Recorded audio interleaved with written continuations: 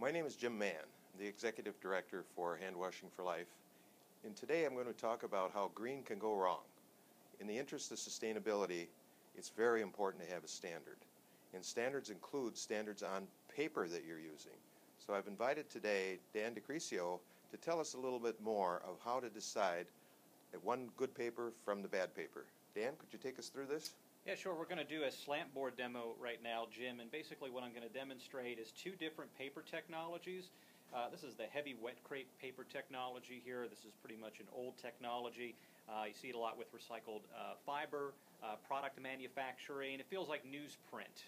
You probably experienced that before. On the left side, these are our absorbency pockets. This is a proprietary technology from Kimberly-Clark, and we're just going to demonstrate to you how a better paper technology provides better absorbency, which means that folks are going to use less paper to dry their hands. So what I'm going to do is demonstrate here with a little bit of decaf coffee the absorbency of the paper technology on the right, like I said, was the heavy wet crepe.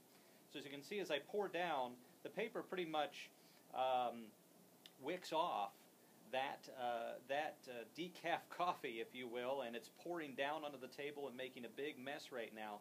So the paper itself is not really absorbing, and that's because the paper fibers are crushed and they're not absorbing this coffee or this water here, this water material.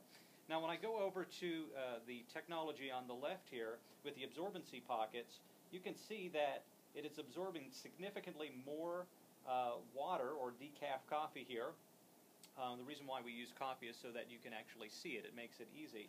So I am just continuing on to pour it on here, and it's continuing to absorb. So as you can imagine here, you're going to need less towels to dry your hands, and it's going to provide you a better experience around hand drying, which could potentially encourage more hand washing and more hand drying. Well, thank you very much. That's a very clear, dramatic picture of the difference between absorption of a good paper towel and a bad one. And certainly this hand drying is an important topic overall. It's important because it's actually part of the cleaning process, and you need good towels to add that friction factor. And if I had any one single thing I'd like you to take away from this, not just the paper, it would be keep the air dryers out of your facility. Thank you.